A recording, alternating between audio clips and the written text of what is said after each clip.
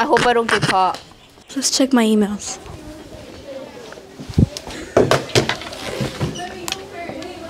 What the flip? What is this? I gotta go tell a trusted adult.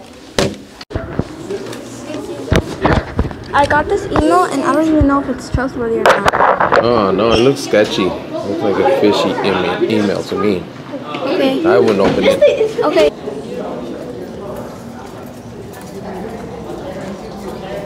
Sophia, what are you doing? Hey, come back. All right, I'm gonna have to call this in the office. Office? All right.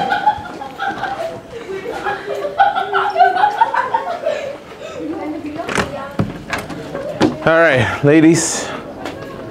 I have a student, Sophia, took off running from me. Okay.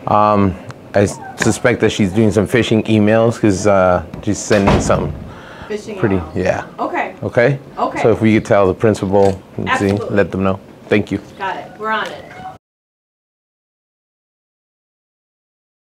Hi, my name is Sophia, and I'm interviewing Mallory, Sophia, Anaim. and I'm asking them how do they feel about identity theft. It's not awesome sauce. No. It's not good. I don't recommend it. Hello, I'm here with. Mariana. And what's your opinion on identity theft? It's bad because it takes people's money. Thank you. Hello, today I'm here with. Mrs. Klozinski, And Mr. Pilot. And what's your opinion on identity theft? I think identity theft from Mrs. Klozinski's point of view, who I am right now, is wrong. You should not steal the identities and you should be punished. It's wrong because that's the person you are. And you can't trust people to represent you because you got to represent you. As Mr. Pilot, I would say the exact same thing. Mr. Pilot is a really smart guy.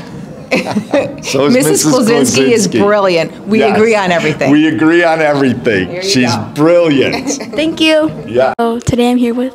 Mrs. Whitney? And have you ever been a victim of identity theft? I have. And what's your experience?